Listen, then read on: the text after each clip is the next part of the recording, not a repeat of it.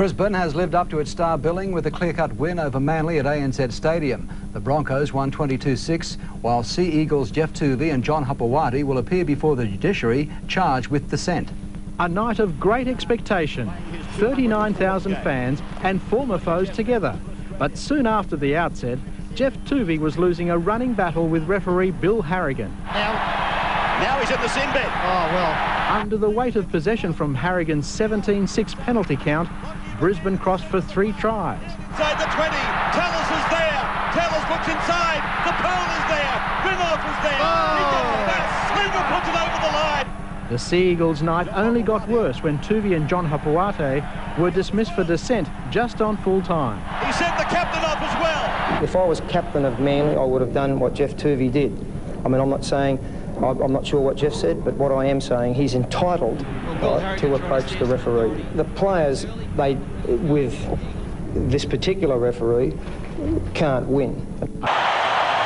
The incident that resulted in the 2 send-offs. Well, he had copped a couple of cautions throughout the match, and John is renowned in the last couple of years for opening his mouth a fraction too much, and obviously he's done it again. Then Tooves walked by and said something, and so Harrigan's, he thinks he's back in the police force. Well, both players had a running battle with Harrigan all night, didn't they? The players, with this particular referee, can't win. Now, I don't want to get into that sort of touchy area, which, you know, you people will report me in saying certain things, and it can be, you know, construed as being a criticism of the referee. I'm not criticising the referee.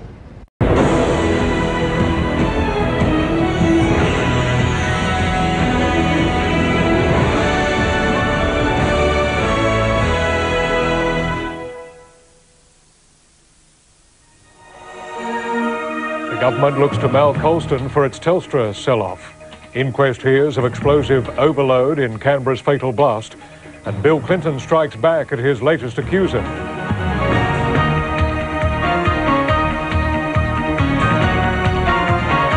From National 9 News, this is Nightline with Jim Whaley. And still to come on Nightline, the finance and weather, and in sport, Queensland drops our highest paid rugby star. In AFL, Melbourne's captain stands down, a preview of the second test, and Manly Rugby League stars front the judiciary. John Hopoate. I think he sent Toovey off as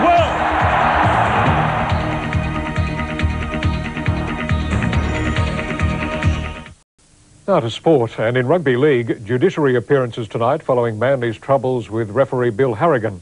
Skipper Jeff Toovey was the first man up on a charge of dissent, but he escaped without a suspension.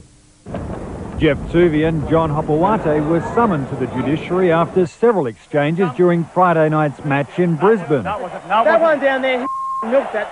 Toovey sin-binned by referee Bill Harrigan early in the first term, then with Hopoate sent from the field late in the second. You're gone. Go. In fact, the chat continued well after the siren. You won't learn, mate, will you? You won't learn. You won't learn. Both faced contrary conduct charges, Hopoate another over offensive language.